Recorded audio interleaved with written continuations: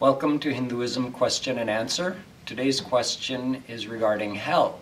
Is the description of hell in Hinduism the same as the description in Christianity? There's one major difference. Although both Christianity and Hinduism tell that through wrong actions, through bad actions, one could have to go to hell, in Hinduism it's only temporary. You did a limited number of wrong actions, and thus we're sent to what is called narak. The word for hell is narak. A soul could be sent to narak for a limited period of time and then suffers in narak, suffers the consequence of their wrong actions. Whatever suffering they cause to others, they receive some kind of suffering as a consequence of that in narak.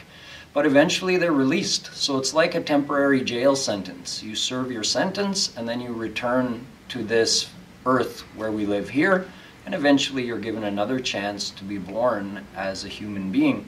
So in fact, it is said that we have all the souls have gone to narak uncountable times in the past because we've all had unlimited births and we've done wrong things in many of those births. So we've all been to narak, and here we are again as human beings.